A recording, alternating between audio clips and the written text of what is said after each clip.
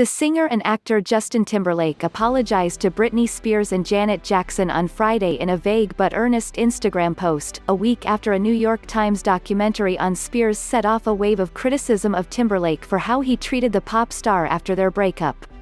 The apology to Jackson seemed to stem from the infamous Super Bowl halftime performance in 2004, when a closing duet between Timberlake and Jackson ended with Timberlake singing "Bet I'll Have You Naked" by the end of this song, as he tore away more of her costume than had been planned, to reveal, live and televised worldwide, her uncovered breast.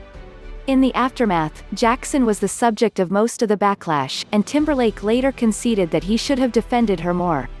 Without specifying what exactly he was apologizing for, Timberlake wrote that he had seen all the messages, tags and comments on social media in recent days and that he was deeply sorry for the times in my life where my actions contributed to the problem, where I spoke out of turn, or did not speak up for what was right. I understand that I fell short in these moments and in many others and benefited from a system that condones misogyny and racism, he said in the post. The documentary, Framing Britney Spears, which premiered on Hulu and FX on February 5, included a re-examination of the world's reaction to Timberlake and Spears' breakup, which was framed in the media as being Spears' fault, partly because a music video by Timberlake implied that Spears had cheated on him. It included a clip from a radio interview with Timberlake in which he was asked whether he had sex with Spears and he replied, "Okay, yeah, I did it," evoking cheers.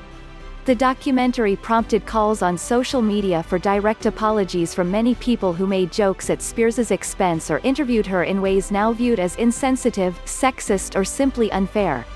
But one of the most prominent apologies sought by fans was from Timberlake. Others piped up to ask, what about Janet Jackson? The mea culpa eventually landed. I specifically want to apologize to Britney Spears and Janet Jackson both individually, because I care for and respect these women and I know I failed, the post from Timberlake said. Because of my ignorance, I didn't recognize it for all that it was while it was happening in my own life, but I do not want to ever benefit from others being pulled down again. In the aftermath of the Super Bowl halftime show, Timberlake apologized to the program's audience as well as anyone offended. At the Grammy Awards, which that year followed the Super Bowl, he won 2 awards, while apologizing for the unintentional incident. Years later, he said in an interview with MTV, "There could have been ways that I could have gone about it, handled it better." Quote,